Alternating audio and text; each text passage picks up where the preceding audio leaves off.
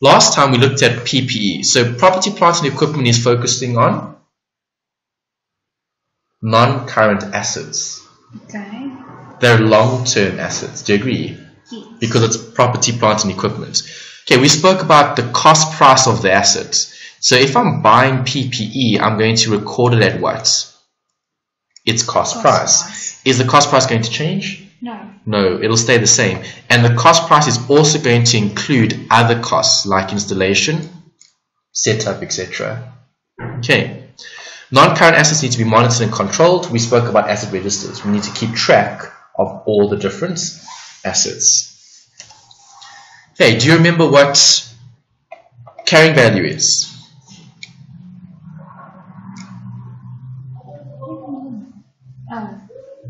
Cost minus? Accumulated depreciation. Okay, so cost is what the asset actually had as a price, exactly. Okay, when I bought it.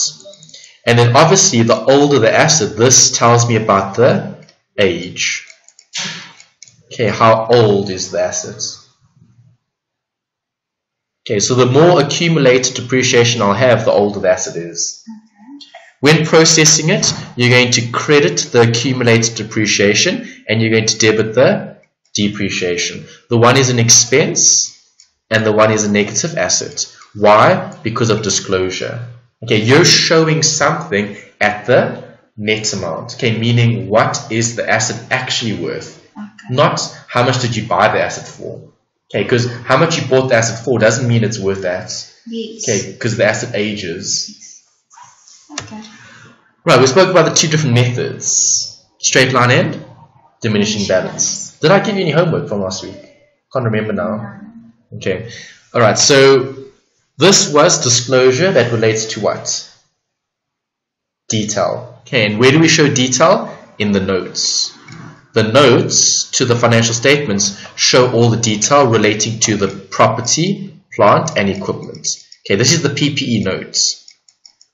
Okay, this could be called note number 1, PPE notes. Okay, it's just a measure of how much assets we've got in the business. Okay, if I'm looking at the carrying value, how do we calculate carrying value? It's the difference between your cost and your accumulated depreciation. Okay, so if I had, let's say, 12,000 here, 12,000 would have been made up of the cost, which we'll say is 15, and the accumulated, which would then be 3.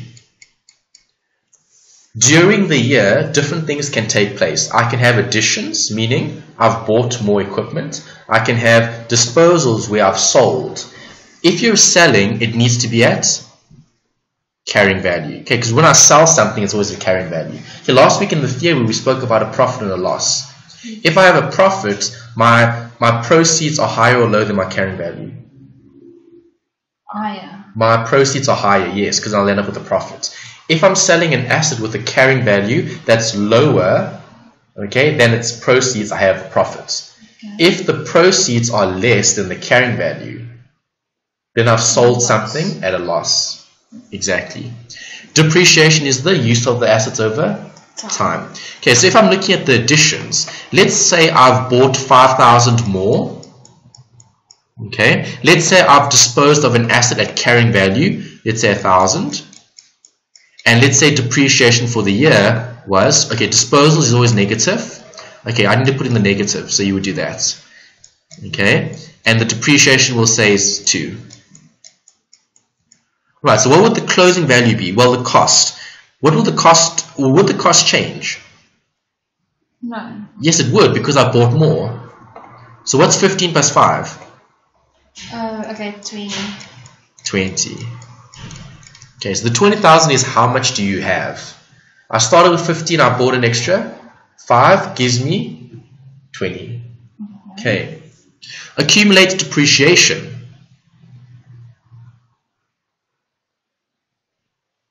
It's this 3,000 plus the 2,000. The 3,000 plus the 2,000, correct, which would be the 5,000.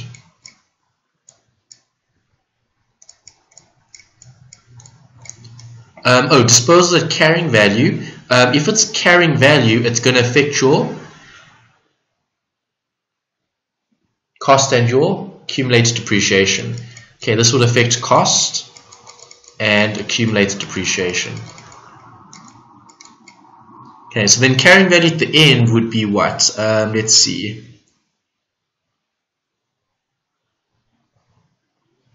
Carrying value at the end would be, carrying value at the beginning was 12.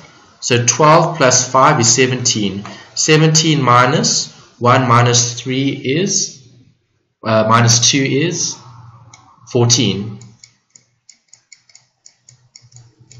Okay, so the accumulated depreciation here needs to change. Okay, it's going to have to be 6. Okay, just to make the numbers tie up. Because let's just check the numbers. 12. 12 plus 5 minus 3 is 14. That's 14. 20 minus 6 is 14. Yes, okay, so the numbers tie up. Okay, just so we have a note that's accurate. Okay. Right, the disposal we're going to see in other questions when we do examples of the disposal. Okay, the past papers are actually very good. Okay, what I would suggest you do is maybe look at the, okay, I will give you homework this week. Maybe you can try it. Let's grab the textbook.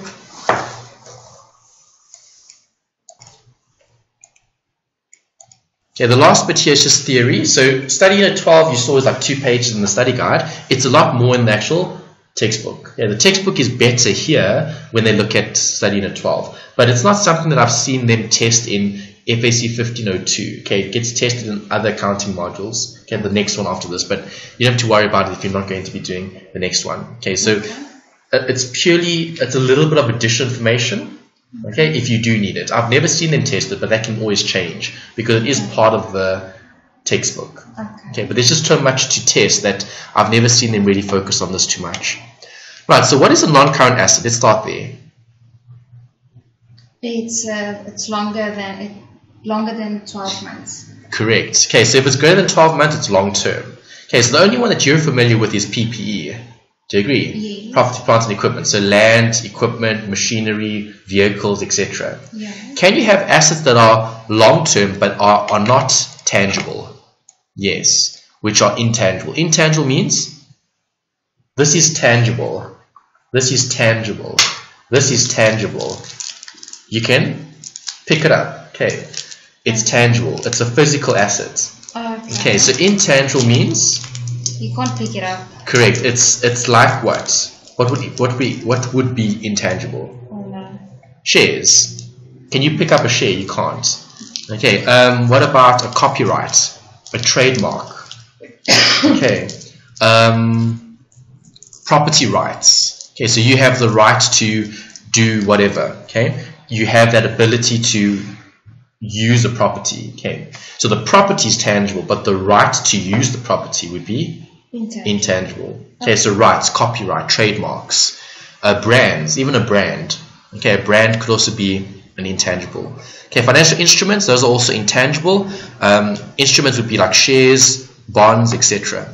Cash investments and investments in shares. Okay, what is the accounting effect on the different types of accounts? What are all of these?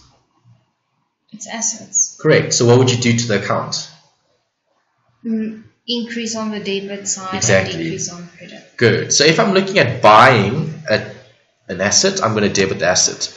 If I look at selling an asset, it's going to be a credit. Decrease. Okay, but they're all assets. Okay, so the most important thing is obviously keep it simple. Assets are assets. Doesn't matter what it is. Here we're just adding more types of assets. Okay, so obviously if I talk about machinery, you know it's an asset. Now if I talk about an intangible asset, it's an asset. If I talk about a copyright, it's an asset. Okay. Right, so those are some of the ones that you can get. Goodwill, development, brands, copyright, franchises, etc. Can a financial instrument also be a liability?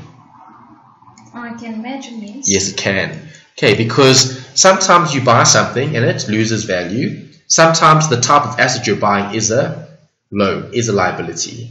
Okay, so you can issue liability. So if you issue a bond, it would be a Oh, liability. Liability. Okay, so you're issuing a bond to raise capital, so the business will have a liability. The business needs to pay back the bond.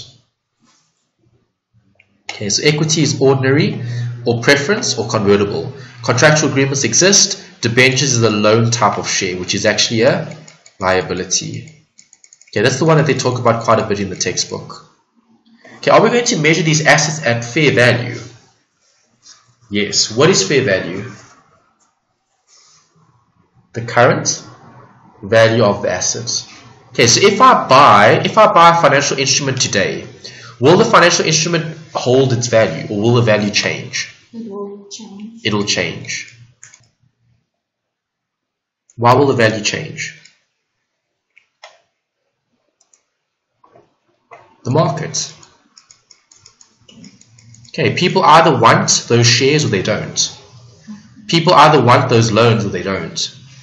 So when looking at financial assets, they need to be measured at the market value or the fair value. Okay, market or fair value. Right, because that determines what the asset is actually worth today. Right, and there's very strict disclosure. Why? Because these assets are risky. Okay, you could have bought something today that's worth X, and tomorrow the price can change. Okay, you have to record that appropriately. Okay, so you have to show what the actual amount is. Okay, the worth, the asset's value. Okay, is that alright? Yeah. Perfect. Okay, when looking at investments, investments are recorded at what? Cost price. Okay, so the same thing as before. If I buy an investment, what am I going to record? The cost price. Okay, so if I'm buying a fixed deposit, or if I'm investing in a fixed deposit, what type of account is a fixed deposit? What definition does it meet? Asset. Okay, what is a fixed deposit? It's money that's in the bank. Savings, basically, yes. Okay, for a fixed amount. Okay, so you've deposited the money for 6 months, 12 months, 2 years, 3 years, and the bank will give you a certain amount of interest on that fixed deposit. Okay, so if I've got an investment that's a fixed deposit, it's fixed for that period. Okay, you can't access it, but it's a resource. Okay, so why do I debit it? Because it's an asset. Why do I credit the bank? I had to take cash to invest in the fixed deposit. Okay, so asset increase, asset decrease.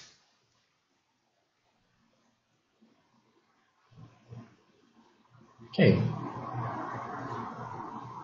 Next bit, the returns. Does the fixed deposit give you interest?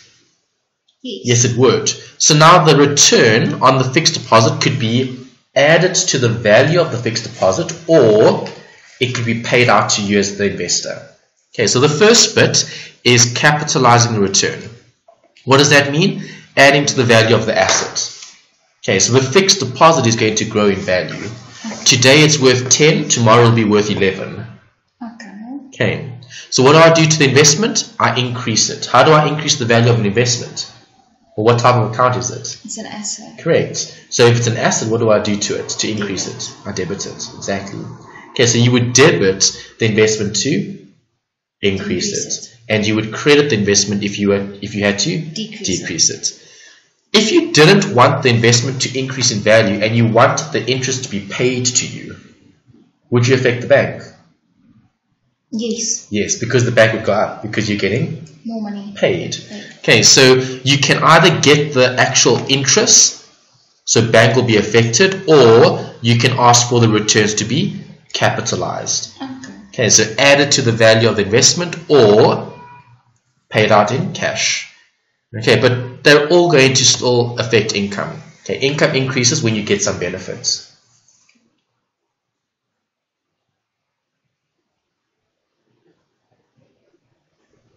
Is that right? Okay. They're all assets. The assets are either increasing, the assets decreasing. Okay. Right, then here's a note about the initial investment in shares or equity. Okay. If a company is buying shares in a company X, what's going to happen to the shares? Increase or decrease? If you're buying, increase. What type of account would that be viewed as? Asset. Correct. Okay, so if a company, if a business is buying shares in another business, it's going to be viewed as a asset. So debit the asset, debit the investment, credit the bank. If they're using cash to buy the investment. Okay, what's going to happen to the value of the investment? It's going to change. Okay, so if I buy shares in company X, and let's say the shares are worth 10. Tomorrow they might be worth 11. Is that good or bad? That's good. That's good. Okay, the value of the investment has gone up. So how do I change that? Investment's value, I need to increase it. Okay, so if the return is positive, did I make a gain? Yes, I did. Okay, so the gain on the fair value adjustment. Fair value adjustment means what it's actually worth today. Okay, yesterday it was worth 10. Today it's worth 11. So did I make a gain? Yes. What type of account do you think the gain is going to be viewed as? Asset. No, the gain. Or income. Yes. Okay, the asset is going to increase in value. The gain is seen as income. Okay, so you're going to debit the asset, credit the income. Right, what happens if tomorrow the share is actually worth 9? It decreases. Okay, that's a decrease in value. Right, so that would be a loss on fair value adjustments. Okay, so that's why I have this. Debit the loss. Why? What type of account do you think that is going to be viewed as? An expense. Good. And the investment, is the investment worth more or less? Less. Correct. So how do I decrease the investment? You need to credit it. Exactly. Okay, you'd have to credit it because it's seen as a asset. Does it make sense? Yes. Okay, so your expense will either go up or your expense will come Down. down depending on what it is.